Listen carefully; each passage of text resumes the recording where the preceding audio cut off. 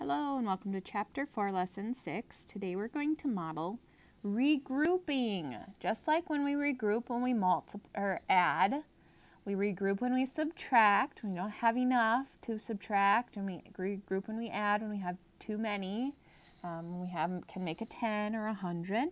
We also regroup in multiplying. So sometimes when we multiply, we need to regroup to multiply numbers. Regrouping uses place value to exchange equal amounts when renaming a number. This is just like the same thing that we do when we're adding and subtracting. So let's get started. All right, so if we use base 10 blocks to show this model, and we wanted to show 3 times 26, okay? So if we find the ones and count them up, we have 18 ones. So I can look at that as 110, and 8 ones. Scooch this up a touch. Okay. All right, so I know that I have 8 ones. And then I'm going to take these 6 and 4 and regroup them to make a new 10. Okay, so these are gone now. I made a new 10 here. So now if I look at how many 10s do I have? 2, 4, 6, 7. I have 7 10s.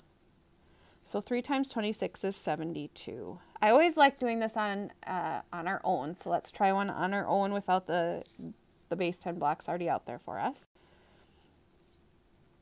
Okay, so I guess the base 10 blocks are still there, but 4 times 31. Use base 10 blocks to model 4 times 31. That's because this time we're going to look at regrouping the 10s to make 100. So 10 10s make 100. So let's take a look here. So if we find the ones, 1, 2, 3, 4, I have 4 ones. I don't have it more than 10, so I'm just going to have 4 ones, right? So now if I look at my 10s, I have 3, 6, 9, 12. I have 12 10s. Okay, so if I take the 3, 6, 9, 10, if I trade out those 10 10s, I can make 100. So I'm going to regroup 100, and then I would have 2 10s. Okay, so now I'm looking at 100, 2 10s, 4 1s. So 100, 2 10s, 4 1s, I have my product of 124. Okay, 2 times 38. Okay, 30, 1, 2, 3, 4, 5, 6, 7, 8. 30, 1, 2, 3, 4, 5, 6, 7, 8. Okay, so if I'm looking at how many ones do I have, I notice here I have 5, 10. So I'm going to regroup those to make a new 10 stick. Okay, so these guys, they are gone.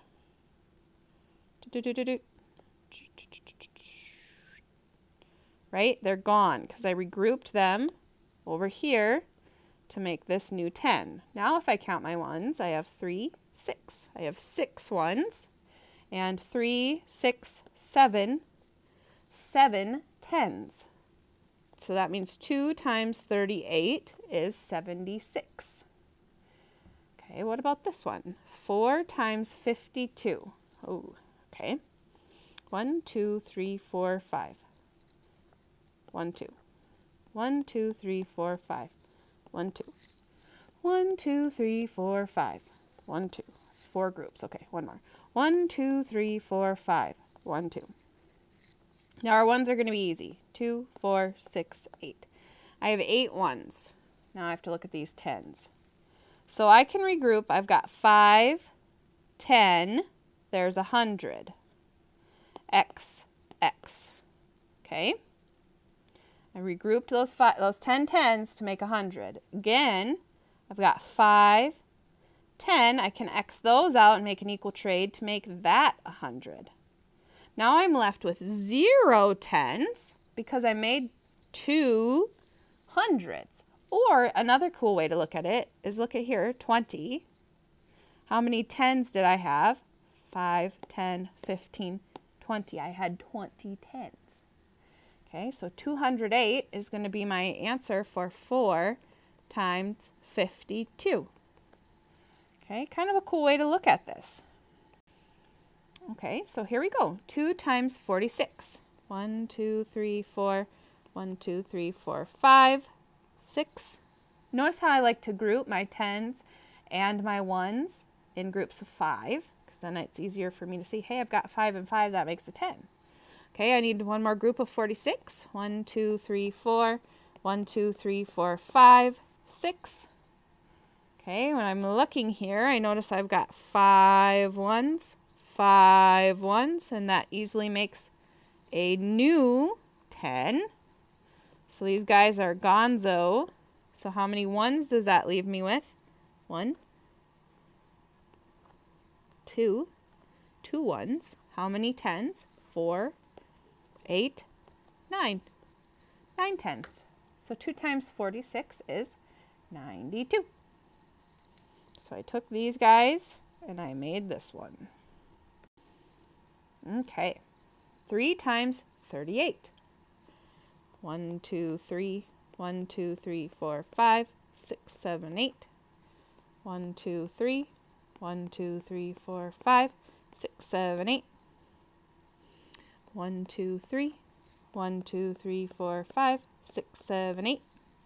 Okay, when I'm looking at my tens, I see 5,